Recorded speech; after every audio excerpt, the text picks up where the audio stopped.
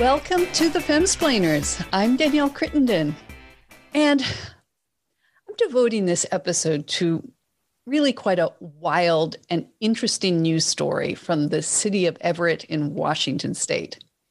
It's raised an important philosophical question about the sexual nature of women's breasts. Maybe it's not just a philosophical question, but a legal one as well. The story began over a decade ago with a coffee stand. Now, a coffee stand is not unusual for the region. Everett lies about 25 miles north of Seattle, which is pretty much the coffee capital of the United States. And Everett's also one of the main cities in the Puget Sound region. But this coffee stand was going to be a lot different from your local Starbucks. Somebody got the idea, and can we say the scalding hot idea, for the servers to wear bikinis, or sometimes even less than bikinis, and to offer their customers a greater variety of products, as in more than your double espresso or triple skim latte with an extra shot. And it came up with the catchy name of Grab and Go. Not long after the coffee stand opened, it was busted by police and several baristas were charged with prostitution. But this didn't stop the business or the business model from proliferating. Soon there were copycat coffee stands with names like Espresso Gone Wild, Bottoms Up Espresso, Twin Peaks, and Java Jugs. The baristas served up strip shows and other sexual acts. The local police continued to launch sting operations.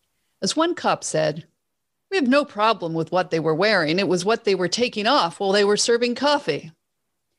Finally, the city council was able to pass ordinances that would prohibit baristas from exposing a lot of skin. They banned, and I'm going to quote, exposure or display of one's genitals, anus, bottom, one half of the anal cleft, or any portion of the nipple of the female breast, in addition to other rules for attire aimed at the coffee stand workers. The justification included a line that, quote, "The minimalistic nature of the clothing worn by baristas at these bikini stands lends itself to criminal activities." Well, the bikini baristas fought back. They claimed their rights were violated under the 14th Amendment, which requires all citizens to be treated equally under the law. They argued that the city was requiring, quote, "all women and not men to cover more than 3/4 of their breasts while in public areas." The co-owner of a stand called Hillbilly Espresso said, quote, "We firmly believe this is a women's rights issue. The dress code is ridiculous and it's now taking on a life of its own." And to be fair, the shirtless male servers at Dream Boys Espresso, a male copycat stand, were not being hassled by the cops. Well, this case went all the way to the U.S. Supreme Court, which ended up booting it back to the Ninth Circuit Court last year. The city is now waiting for a ruling as to whether it has violated the baristas' 14th Amendment rights. But the case raises many larger questions about female breasts. Why should they be treated differently from male chests? Is their sexualization a societal construct, a product of the male gaze, therefore a burden unfairly imposed upon women by the dreaded patriarchy? If I feel like mowing my lawn topless, why should I be penalized? Why can't I go to the municipal pool wearing just a pair of shorts? Okay, aside from the fact that I might scare the children. So to address the legal reasoning behind these issues, I'm going to first bring on Ramsey Ramerman, who is the deputy city attorney for the city of Everett. And he's been representing Everett against the baristas. And then for a broader conversation, I'm going to be joined by evolutionary biologist Heather Hine, who will answer, among many questions, are men to blame for the sexual attractiveness of breasts? Or is it Mother Nature's fault?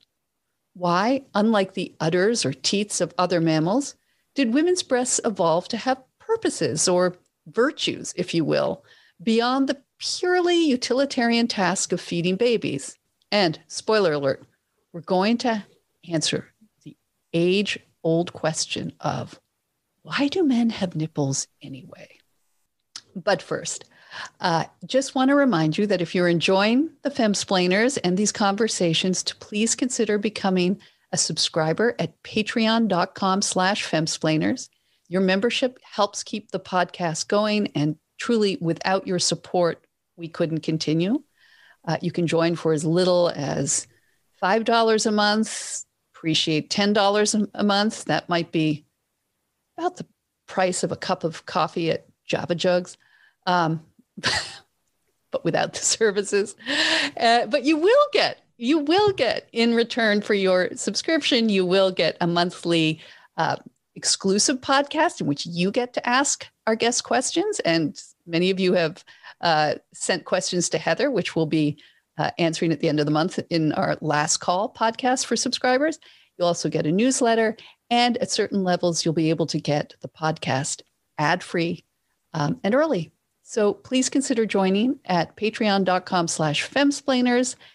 We're going to go to a sponsor right now, and then we'll bring on Ramsey.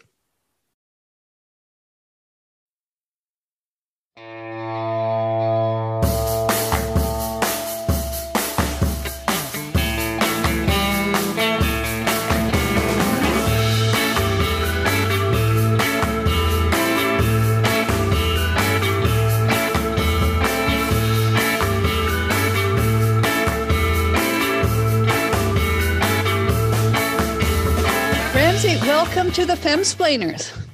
Thank you. You're an honorary mansplainer on this absolutely crazy story.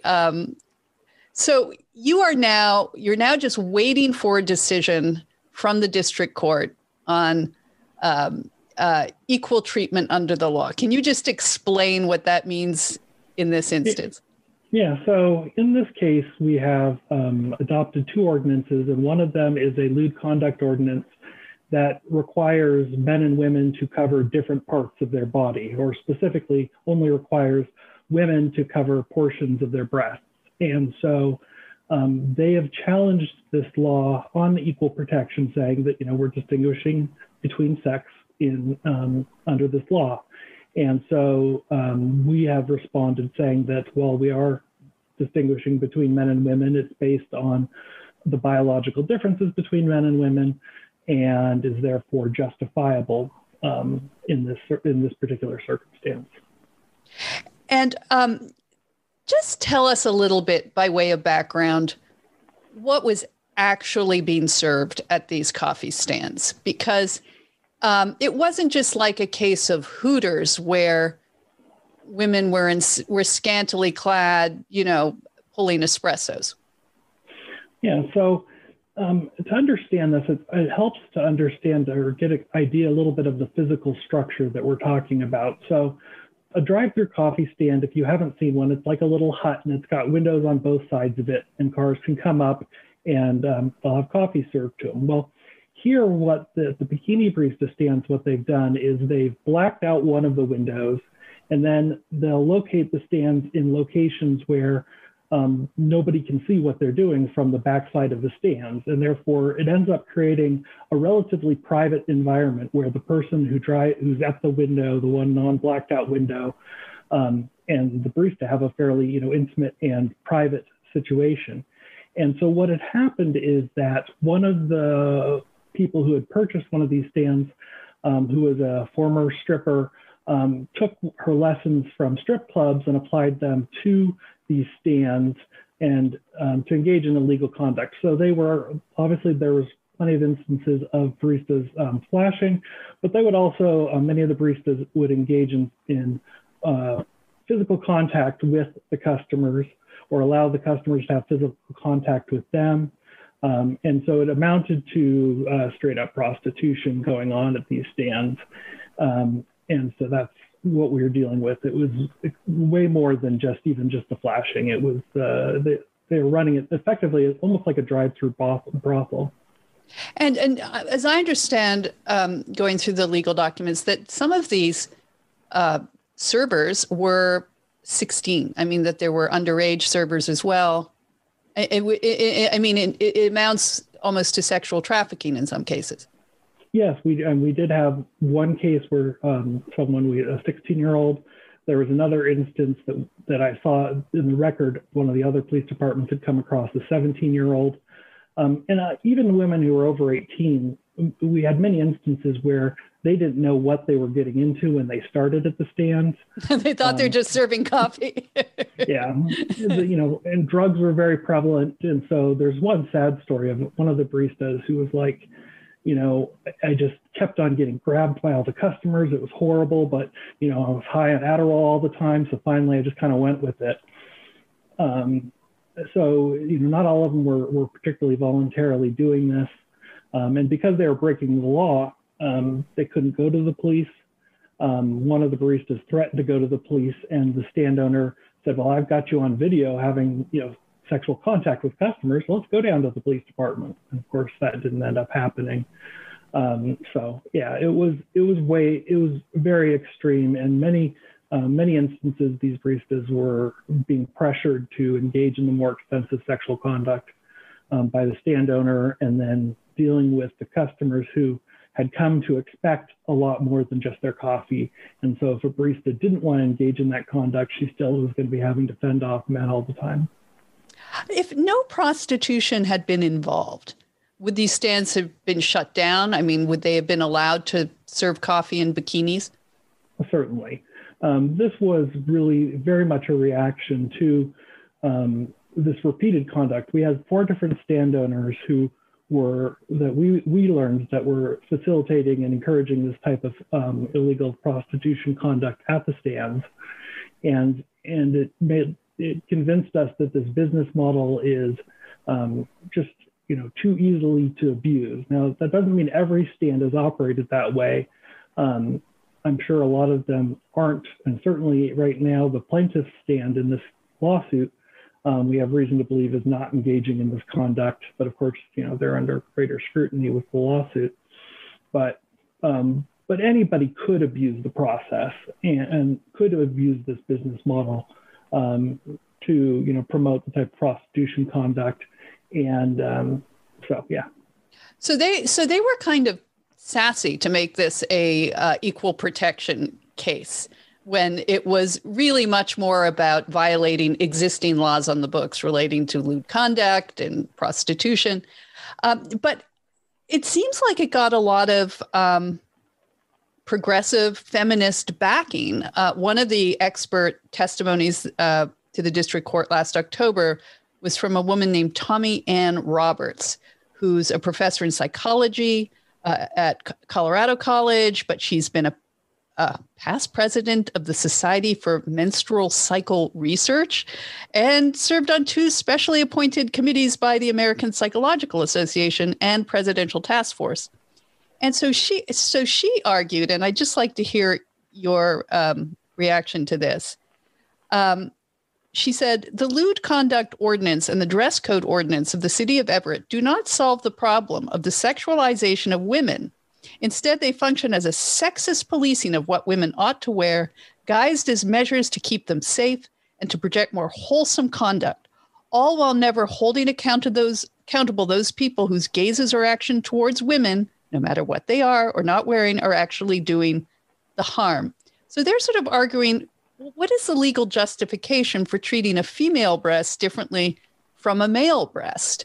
And as we know, there was a male version, well, not quite a male version of this, but a topless male coffee stand that opened, Dream Boys, I think. And I don't know what conduct they were engaged in, but I suspect it was probably mostly selling coffee. But so what is the legal justification? So the legal justification is based on the determination that breasts are, secondary sexual characteristics closely associated with, intimate activity like the rear end or genitals, and therefore, we have the inherent authority to require people to cover those parts of their body up. And obviously, only women have breasts, so the law, when it comes to breasts, we simply only require women to cover them up. But it really comes down to the dispute here is whether the sexual nature of breasts have a biological basis or if it's purely a societal construct. And they're arguing that it's purely societal construct, and therefore by requiring women to cover, we're just perpetuating this stereotype in the society.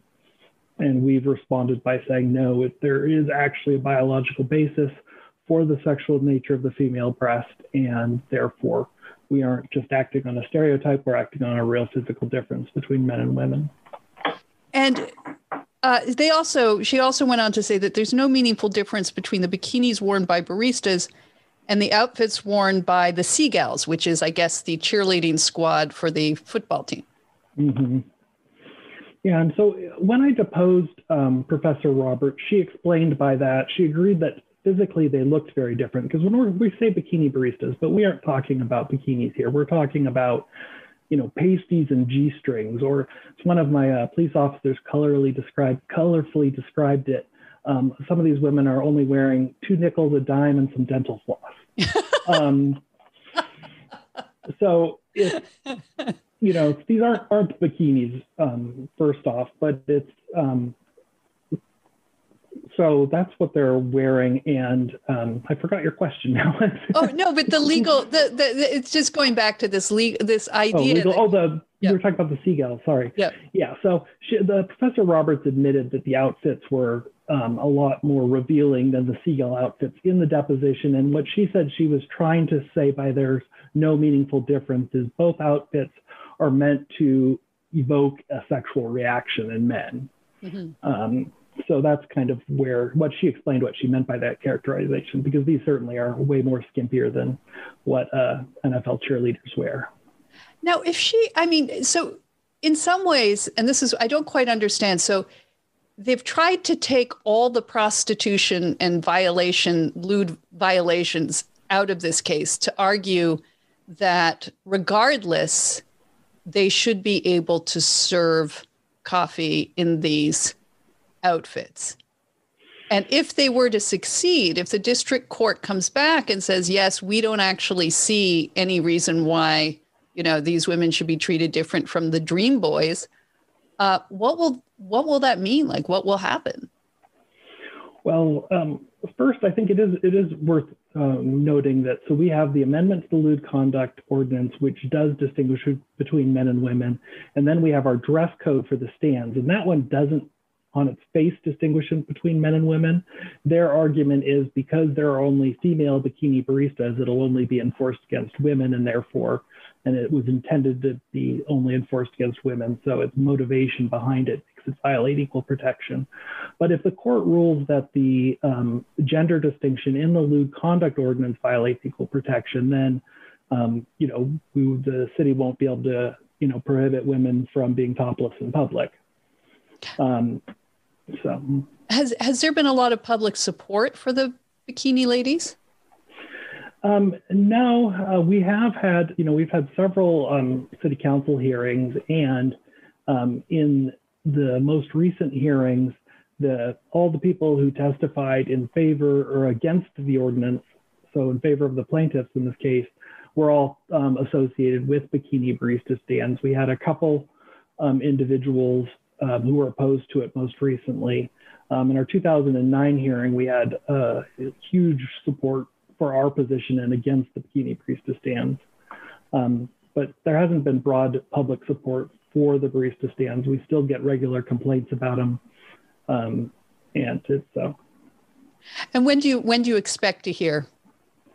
We are, it's federal courts, federal judges have incredibly broad discretion on how quickly they rule on things. Normally, we would expect, between 3 to 6 months to have a motion like this resolved, if not sooner. But there's a lot of discretion, so we will see. Hopefully, in the next couple months, we'll hear something.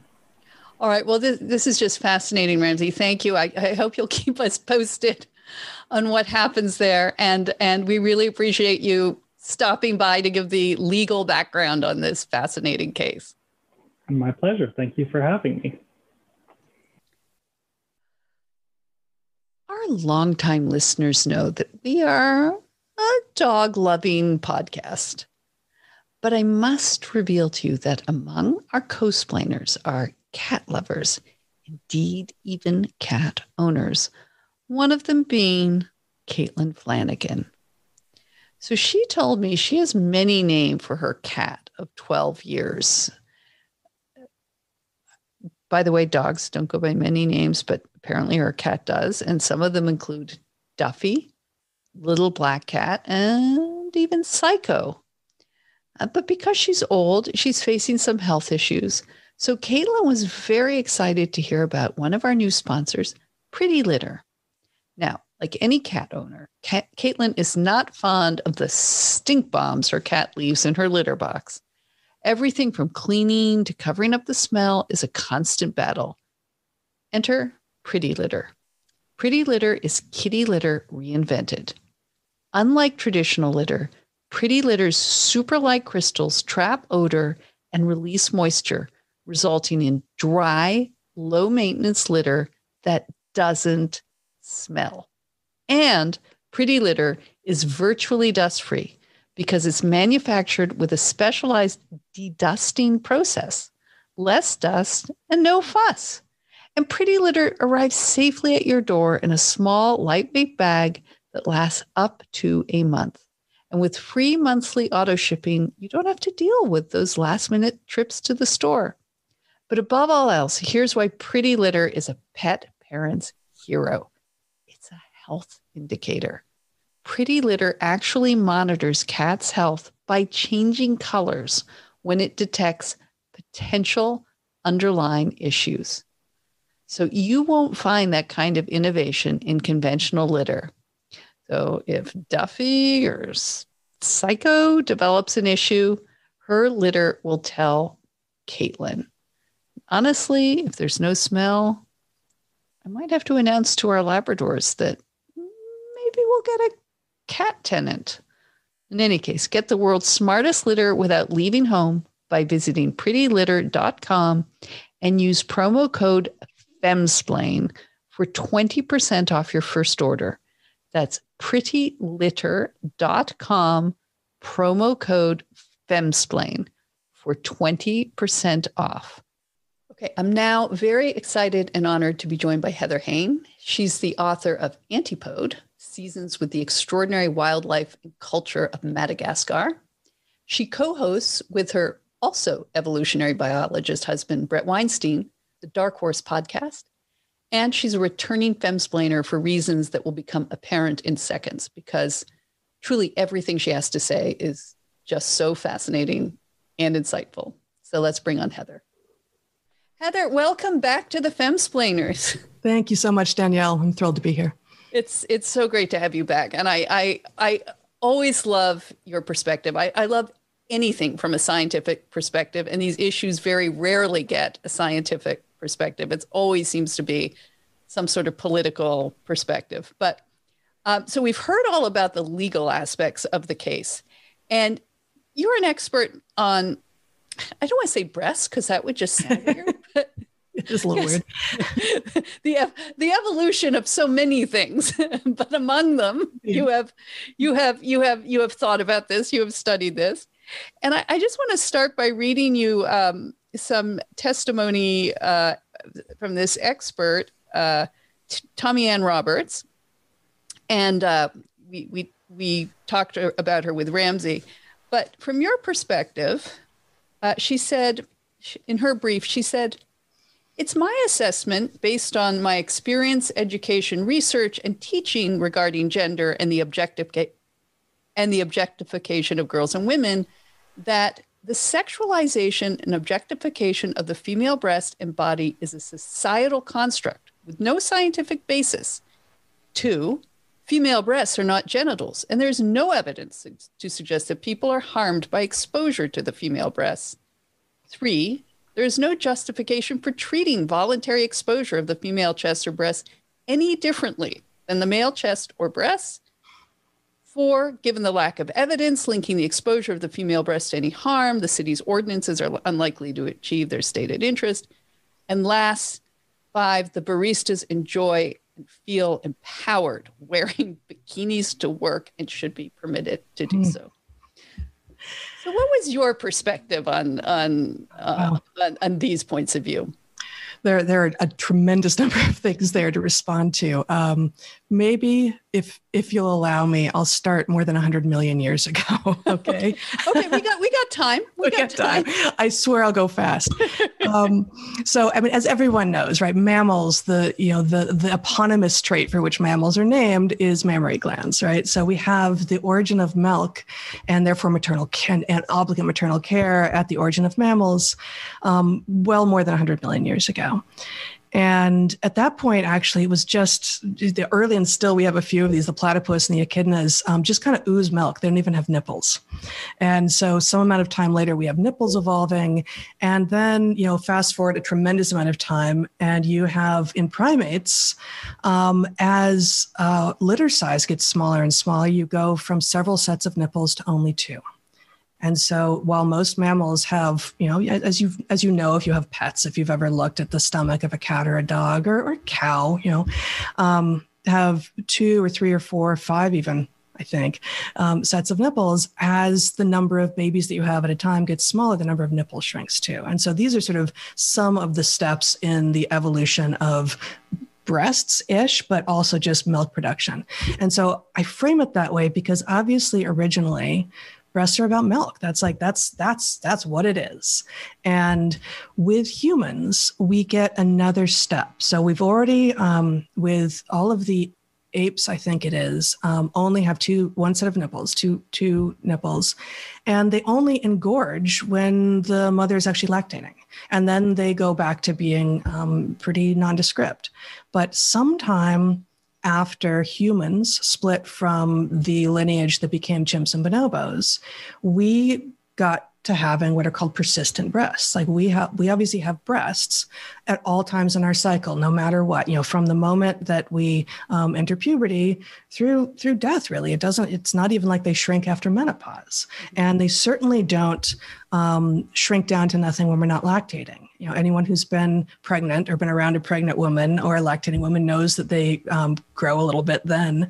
But breasts being persistent and that being different between men and women tells us that there's something going on with regard to a new stage, a new sexually selected aspect to what breasts are. So breasts are no longer in humans just about feeding children, right? They also have this sexually selected characteristic. And, to Tommy Ann Roberts' point about they're not genitals, well, that's true, but there's lots of stuff that's not genitals that's sexually selected. Right. We have, also the disparate distribution and abundance of body hair on men and women isn't genitals, but it's sexually selected. Right. So different distributions of fat in other places like buttocks and just greater amounts of fat on average in women. That's also sexually selected. So we have breasts that are persistent as a new character in humans. And that tells us something right there about this is about almost certainly signaling, right? This is about signaling and attracting, keeping mates. Is the original function child nutrition? Of course it is. And that remains the fundamental function. That hasn't changed. But onto that, and this is one of the wonders of evolutionary change, we now have an additional function of breasts. And we can see that by the fact that they're different in human females than they are in any of the other mammalian females on the planet. Well, do they, would there be evolutionary strategy in terms of larger breasts? I mean, an attraction, like what would be the purpose for, as you say, signaling? Why are they important for signaling? That I don't know. And what we see is across cultures, men, and it varies between cultures, and to some degree within cultures. You have this trope in American culture that probably men aren't even allowed to even get close to saying anymore, but like, I'm a leg man, I'm a breast man, right? This used to be a thing that people said. I think you can only apply that now to chicken. Exactly, right. But I'm a wing man. It falls apart if you go too far down that. But different within a culture, people are going to be attracted to different aspects of other human beings, including their bodies. And between cultures, there are going to be that's going to be different too. And in fact, there is some, not a ton, but some ethnographic work looking at just self-reports on what is it specifically. Basically, anthropologists went and stuck microphones in men's faces and said, what exactly type of breast do you like, right? And it does vary. Size is not universally the thing that men don't universally say, I really like big breasts or I really like small breasts. But one of the things that men do say pretty much universally is, with different language, but it's indicators of youth. It's tautness. It's perkiness. Right, like these are the things that that men across cultures will say if you ask them directly. And mostly these aren't guys who are walking around expounding on what they like about women's breasts. But if asked directly by an anthropologist who's managed to gain their confidence, they will give similar sorts of answers that suggest that that like for everything else, that indicators of youth with regard to female beauty are the things that men universally find attractive. Would that have also that evolutionary purpose of looking for, we have all these reasons about why certain things about men attract women and looking for the good provider, looking for the good father potentially. Is this like a fertility thing, that going for the youthful, endowed woman is just part of their evolutionary brain? Absolutely. And, there is still a lot of discussion in the evolutionary literature about what our history is with regard to our mating system. Do we tend towards monogamy or polygyny specifically? Are we more adapted to, with regard to our anatomy and physiology and behavior and sociality and brains, a pair bonded existence, or one in which men tend to have multiple mates, and that leaves a lot of men unmated entirely. And I find the evidence, we don't have the time for this now, but I'd be happy to talk with you about this at another time. I find the evidence for a pretty monogamous past and monogamy being better for almost all of the individuals in a population pretty strong. The only people that polygyny tends to serve are the few men who end up attracting a lot of resources and a lot of women. But therefore, if we are fairly monogamous, then there's going to be choice going in both directions. It's not going to be like a peacock where females are sitting back going, well, I can be brown and drab, but I'm choosing from among the most colorful and, depending on, if it's a different bird, the most beautiful song, the most, and in other species, the best provider. In fact, the guy who seems like he's going to build the best nest or provide the most food for my young. All of these things tend to be female choice in species that are pretty asymmetrical with regard to mating system, that is, that tend to have polygyny. But once we're into monogamy, then you get choice going both directions, right? So yeah, females are choosing males for sure. Women choose men, and we've got all sorts of opinions about what kinds of men we want, but men also choose women in a way that you don't see nearly as much among many other mammals. Like monogamy is pretty rare in mammals, and so you don't tend to have male choice of females very much in other species of mammals, but certainly we do in humans, in every culture there is. Well, this, I can't believe I finally have someone I can ask this of. I think it's like one of nature's great mysteries, because of course, part of this case is the argument that men's chests aren't sexy in the same way. And actually, this is what Tommy Ann Roberts said. Men are able to walk around topless because their breasts are not sexualized. The apparent difference in the way the American culture views male breasts has less to do with their capacity to feed children and more to do with a sexualized perspective, which is, of course, what I just said. But so then why do men have nipples? Like, why are men's chests not sexy? And why do men have nipples? Well, so $100 million question. So it's $200 million questions, Okay. right? Why men's chests are sexy. What I don't know that I've ever talked to a woman who said, yeah, I'm not interested. I have no interest in Right. looking at a man's chest ever. But it's not a secondary sex characteristic the same way that the persistently enlarged breasts of women are. right? It's just not. So the musculature of a man's chest or his arms or, whatever it is that you are particularly attracted to are, yes, absolutely attractive, but it is not a distinct secondary sex characteristic in humans the way that the persistent breasts are. And then there's a number of things to say about why men have nipples, but probably the simplest explanation without being totally complete is we're all like sex is real, and sex and genetic sex determination species like we have is immutable. It doesn't change. Like if you're female, you're female, and if you're male, you're male. But you had you had just as much, your egg could have received an X sperm or a Y sperm just as much. And so each of us had just as much of a chance of being male or female as whatever we are. And we have just as much chance of producing males and females as males as females and females as males. And so basically a female born without nipples is going to be unable to feed her child. And so given that we basically have a bow plan onto which sexual differences are sort of mapped, the bow plan of, nipples is fundamental, but enlarged breasts is a female thing, is likely to result in fewer errors because you have some men born without nipples. It doesn't really matter except from an aesthetic position, but you have women born without nipples and they're not going to be able to feed their children.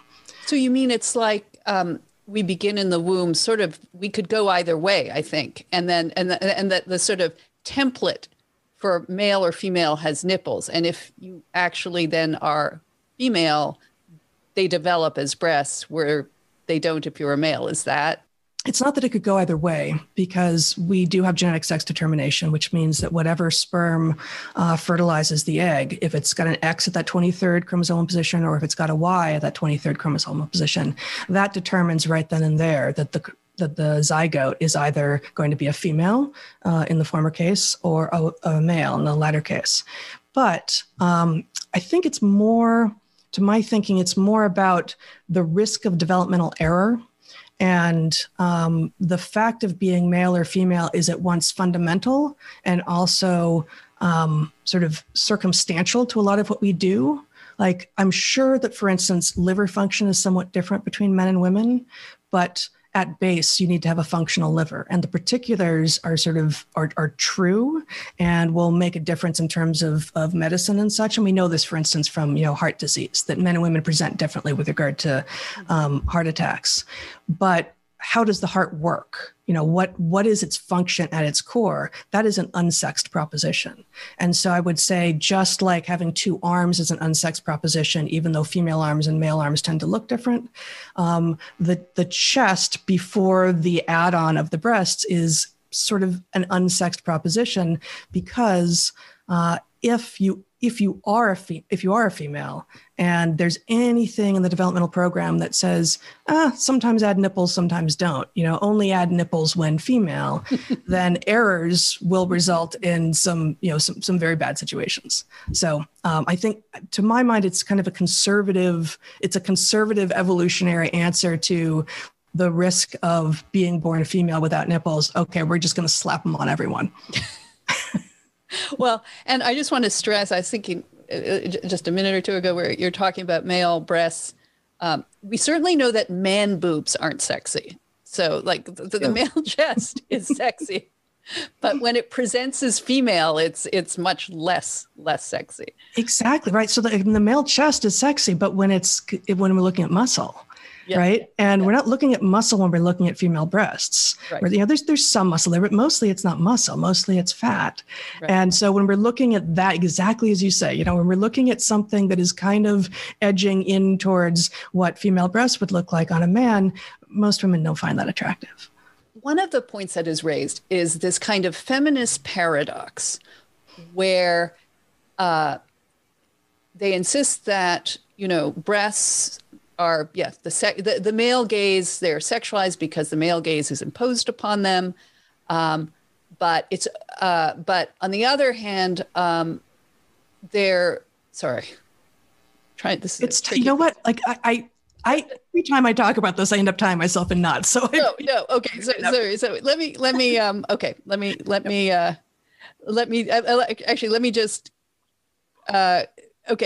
read something else, because this creates, there is a feminist paradox that is created by both denying that the breasts have any sexual attributes at all, that aren't imposed upon them by males, but then also women should be allowed to celebrate their sexiness if they feel they're sexualized, but there should also be no repercussions if a woman dress in a very provocative and sexy manner, that's her right, and that shouldn't automatically, make a male assume that she is easy or loose or slutty, whatever you want to call it. And I'm reading again from this brief. She said, preventing baristas from wearing bikinis in order to prevent others from sexualizing them is akin to preventing wealthy people from wearing fancy, expensive watches in order to prevent others from stealing them. In other words, the claim that sexualization of women produces, quote, permission-giving beliefs that allow men to think that negative treatment of women is acceptable renders invisible who is doing the sexualizing. It's not only causally illogical, it is a textbook example of victim blaming. How do you react to that? I mean, you want to say, of course, a woman who wears a short skirt and no top or a bikini top, you're not asking to be attacked. You're not asking for untoward remarks, but you are signaling something that somebody who is educated in evolution would recognize. Yeah, no, I think you landed on exactly the word that I was going to use. You are sending a signal. You are not inviting. And certainly, I think we will all draw lines in the sand somewhere differently. For me, one of the ones that I think is very clear is no touch ever, no matter what. No matter how much you think she is indicating to you that she wants, you don't get to touch unless there's been an invitation. But a woman walking down the street wearing very little clothing is sending a signal. And that is, I'm sure we could go around forever and ever on this, like not an invitation. There is no excuse for attack. We are not justifying in any way male behavior that comes her way that goes against her wishes. All of these things are true. But just as breasts themselves are signals, evolutionary signals that have been around for, probably at least 200,000 years is how long we know we've been fully modern, and maybe anatomically and physiologically modern, and probably longer than that.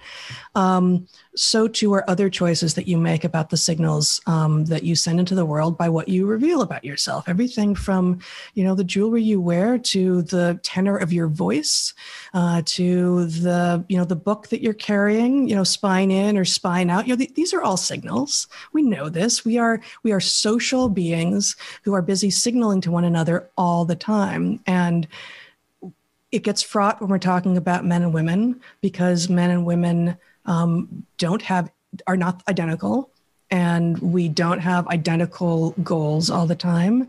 And, men will compete with men in one way and women will compete with women in another way. And we've got this modern environment in which we're all thrown into it together. And that's wonderful. And, that's the future that I grew up in the 70s and 80s seeing happening in front of me. But it also has created a lot of problems with regard to communication. And I think one of the problems is that we are pretending. We are pretending that we don't have some of these problems. And the idea that breasts aren't a signal is wrong and not supported by the scientific literature. And the idea, you talked to Ramsey, you talked about this case, the idea that those baristas were being empowered by being expected to dress like this and do the kinds of things they were doing, that is as clearly an anti-feminist position as I have heard. Those young women were not being empowered. That's not to say that these weren't the only jobs that they had available to them, but that's a problem that's much bigger. And it's a class problem, and it's a society problem, and it's a jobs problem that has nothing to do with, if I want to take off my top and serve coffee, I should be allowed to. Frankly, that strikes me as this sort of this what I think of as a quasi-liberal feminist position that has just snuck completely over into like a full-throated capital L libertarian position that says, no choices at all should ever be off limits for me because I get to do what I want. Downstream consequences be damned.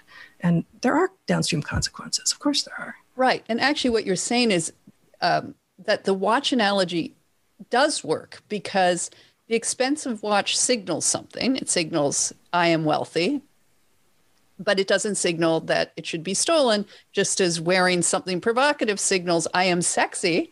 But that doesn't mean you can touch me, as you say. So the analogy doesn't quite work. I have one last question. No, that's great. Let me just say that's excellent. I had read that expert testimony, and it hadn't occurred to me that the analogy, it's exactly what you just said. The analogy does work, but not in the way that she thinks it does. Right, right. So the last one, this is maybe a little more philosophical, but I would love your take on it. So they're arguing, obviously, if you have to cover your breasts because men apparently find it too sexual to look at you if you're showing your breasts, couldn't that lead us down a slippery slope to the burqa? That women in societies that wear burqas, they're dressed this way because men can't, are going to be driven crazy by even just seeing an ankle and its extreme modesty. And so these same people would say, well, making women not being allowed to expose their chests like men is of the same philosophy. Yeah. I think those are two excellent examples of extremes that we ought not inhabit. Mm-hmm. And I think there is some value in understanding both. The idea that holding me, a woman, accountable for what is in the mind of a man is not fair to my personhood, which is what perhaps a caricature, I hope not, of what Tommy Ann Roberts might say. And at the other end, in cultures where women are forced to wear burqas and aren't allowed outside of the house without a male consort, the logic there, I think, and I can do this will be a caricature because I'm just not as familiar with it, but will be, we are actually protecting our women. The logic that sounds like it's about helping women is that we are actually protecting our women and allowing them to live more full lives without having to worry about, the male gaze. And I'm sure male gaze is not the term that's used over in that space, but we can, and I think really we must, in 21st century, often liberal, often secular, weird society, Western, educated, industrialized, rich, democratic society, thread a middle ground. It's incumbent upon us to do so, and encouraging, spring break and Girls Gone Wild is frankly just as regressive in a lot of ways as encouraging burqas. And that doesn't mean that it can be everyone has a choice to do exactly everything they want at all times, because especially in a global society with however many billions of people we have now, there are going to be limits as to what we can all do. And I don't have the answer to what those limits have to be, but we do need to live with one another, and we do live in a society in which we have obligations to one another. Heather, this is just so interesting. I just cherish having you on. You are such great explanations and background. Thank you. And we look forward. You have a book coming out this fall, you mentioned. So let's give a pre-plug to that you're co-writing with Brett. We have A Hunter-Gatherer's Guide to the 21st Century coming out on September 14th, 2021. It's a book we've been talking about writing for over a decade, and it's finally come to fruition. We're very excited about it. It basically points an evolutionary lens at modernity. One of the chapters is, in fact, on sex and gender, another one on relationship and parenthood, but we tackle food and sleep and medicine and adulthood and all sorts of modern problems that people are facing. In part, our thesis is as a result of the hyper-novel conditions in which we live. Wow. Okay. Well, we'll definitely beg you to come back on when that book is out, if not before.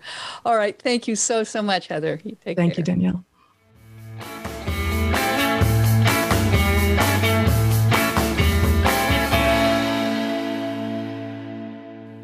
Well, that wraps up this episode on breasts and more. I hope you've enjoyed it, and we'll see you next time.